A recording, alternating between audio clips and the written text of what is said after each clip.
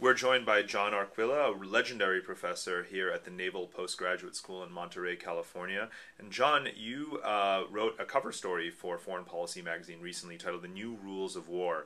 Now, the last decade of experience that we've had in Iraq and Afghanistan have been fairly punishing. Now we're moving into a phase where we should be taking stock of the lessons from that and adapting them to the same places where we still are fighting, but also future environments. So have we learned the new rules of war, and what are they? I think we're starting to learn them. We are getting a little better in Afghanistan. One of the first rules is you get smaller.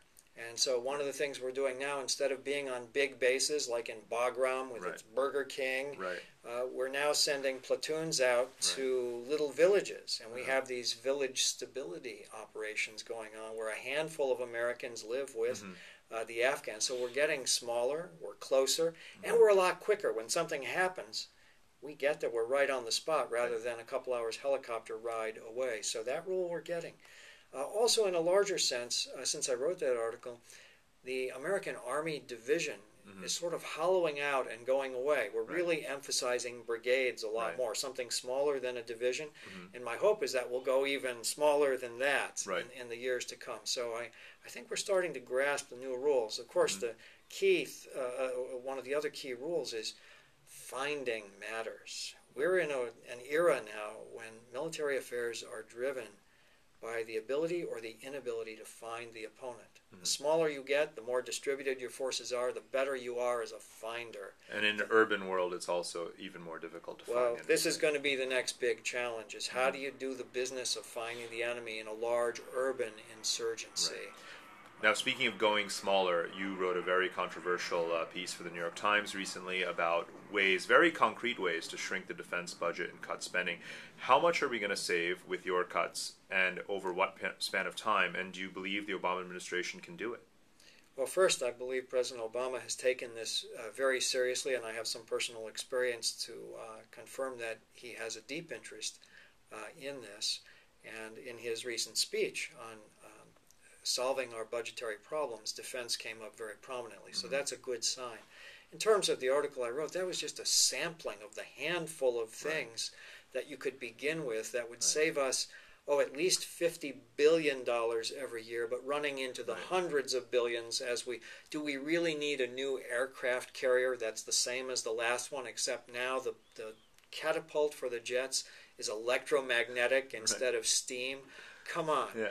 We ought to take the numbers off those carriers and put bullseyes on them. They're big and they're increasingly vulnerable to a range of weapons. So the savings could run in the trillions, but it's not just a matter of saving money. It's about building a more effective military. Right now, we are spending most of our defense budget on old systems that are highly vulnerable and less useful. And so we want to invest in new things, and it just turns out that these new things are smaller and smarter, cost less, and make us more effective. So I think there's a way to have a bipartisan discourse about this rather than a partisan debate.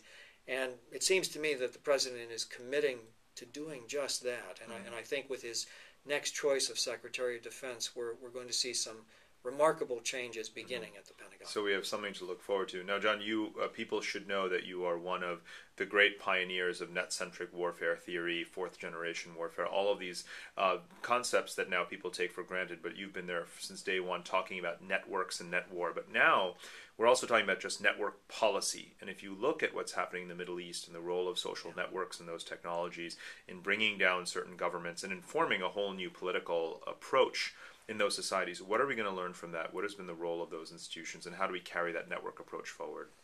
Well, I think the fundamental lesson is that social networking beats nation building. And we have tried militarily to go in and change regimes and bring government in a box and all these other euphemisms for what we're trying to do in the world. We are trying to do good. We're not doing very well. What we're seeing instead in these social networks is the tremendous power that comes with bringing people together, whether it's the Friends of Khalid Said in Egypt or in Bahrain or in other places. People begin to act as if they are free, and soon they are, to borrow the phrase from Václav Havel. And I see a lot of similarity between these movements now and the social movements that were freeing Central and Eastern Europe in the late 1980s.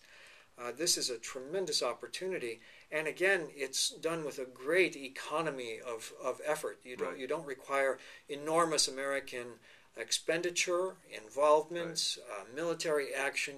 You simply have to encourage people. You simply have to know that, to let them know that you support what they're doing. And this to me is what Americans can do to burnish their image anew. I think our deepest strategic problem is that in the wake of Iraq and the other stumbling over this past decade, we need to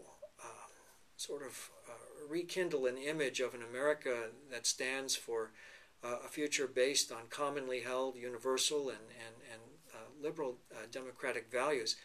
That means we applaud it when we see it.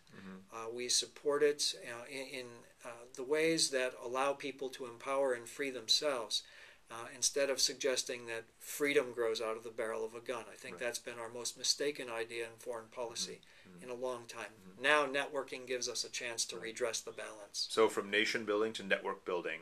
John Arquilla, thank you so much for joining us on foreignpolicy.com. Pleasure to be with you.